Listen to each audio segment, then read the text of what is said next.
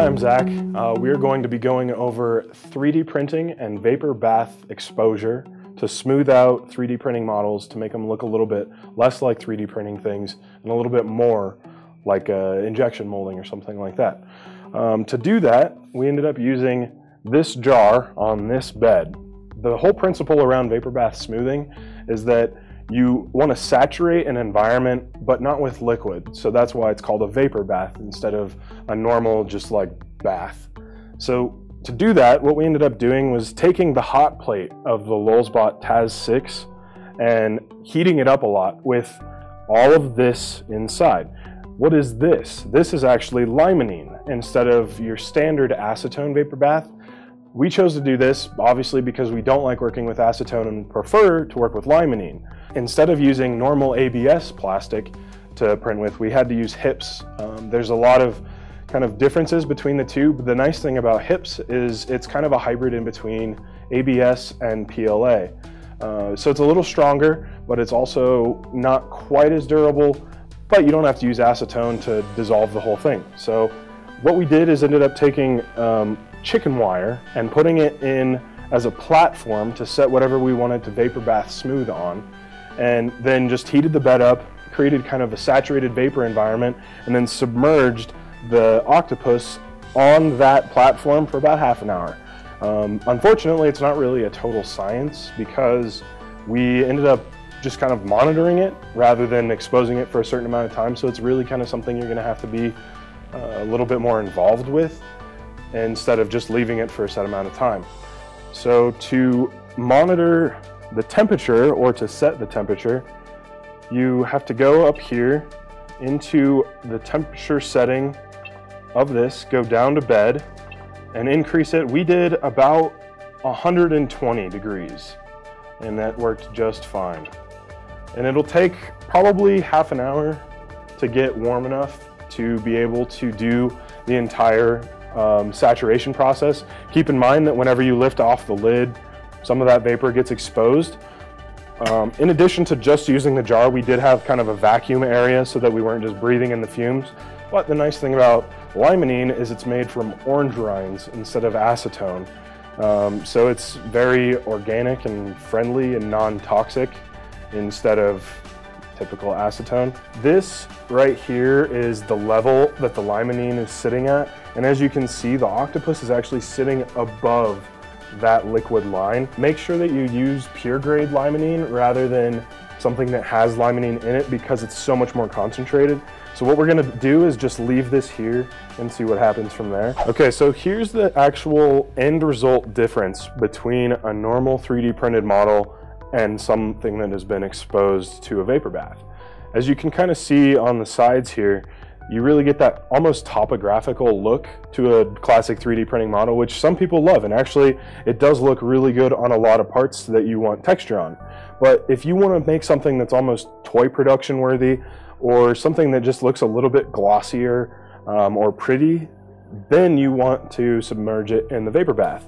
As you can see, all of those topographical features almost completely disappear. Really, on this part, the only place that you can see that is on the very, very top, when those are actually really apparent features, and it's still even just the most subtle thing ever. Like I said, we had exposed this one to about a half an hour of a vapor bath, but what happens if you overexpose it is this creature. And this thing, as you can see, almost completely dissolved. And that's actually how we kind of came up with the idea of using a limonene vapor bath versus an acetone vapor bath, because when you have two extruders, you can actually print with ABS and HIPS material and then submerge it in limonene and dissolve all of that limonene HIPS solution out. So it's a really nice way of using support structures with a not super high-tech 3D printer. You can even just do that with the Lulzbot Taz 6 if you have the two extruders. But back to this, as you can see, all of the shell has nearly dissolved and is starting to collapse in on the octopus itself. And you can even see on the legs how flexible and kind of ruined they are because we overexposed this HIPS material to the limonene for just a bit too long. So be really careful when you're monitoring. A couple pointers and tips and tricks to this. Don't overexpose it, number one. But number two is watch out for it being sticky at the end. All of the forums that I've read never mention the fact that it's sticky. We actually ruined a couple of these because I went in to grab it with my fingers and ended up with fingerprints on the side because it's super, super tacky. The best part I would suggest is to get a very well ventilated thing. Like I was talking about our vacuum setup, is having some sort of air pulling system over here so you can just take off the lid and pull all of that vapor away, turn off the bed, and just leave it for literally like 2 or 3 hours. And what you'll end up doing is letting all of the air pretty much cure all of that vaporized and essentially melted material away, and then it ends up being really smooth to the touch. If you don't do that, you'll end up getting really fine surface defects, kind of like this right here. And that's just something to watch out for. Another thing you want to consider is adjusting your shell thickness, because when you increase your shell thickness, you prevent this kind of collapse and dissolving of that external shell. So on this one, for example, I ended up doing 4 times the diameter of the nozzle thickness that is on the printers. That's just kind of what I would recommend. I think that the default for Lulzbot is 3 times the thickness. So there's just a little bit more wiggle room for dissolving in that vapor bath. Like I said before, we also used a lot of ventilation for this, not because Limonene's bad for you, but just we wanted to kind of err on the side of caution.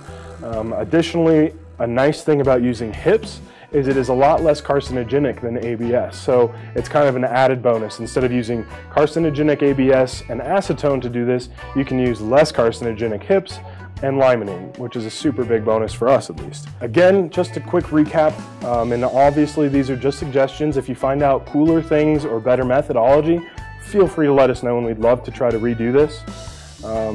We recommend heating your bed up to about 120 degrees. Get a nice big glass or metal jar. We like glass because we can see into it without removing the lid. Do some sort of kind of observation deck for your part. Don't actually put it in the liquid, otherwise you'll just completely dissolve it. And like we said, we recommend using limonene and HIPs rather than acetone and ABS. Obviously, again, just our preferences, but feel free to try whatever works best for you. If you have a ton of acetone laying around, knock yourselves out, but don't. To see more content like this, please subscribe to our page, and we'll be doing a lot more stuff like this. See you next time.